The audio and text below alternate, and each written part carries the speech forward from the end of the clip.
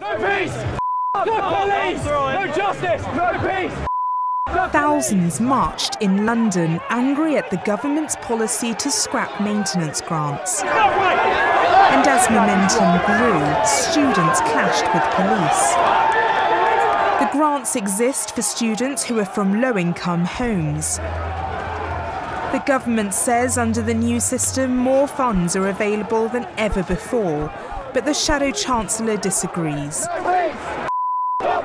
Make sure the politicians know that we're not going to stand for this anymore. Education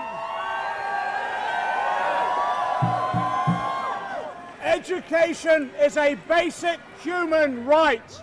It is not something to be bought and sold.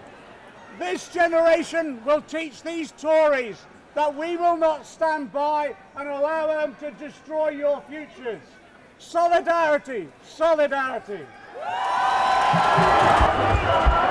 Critics say if they disappear, many people won't be able to progress to higher degree level.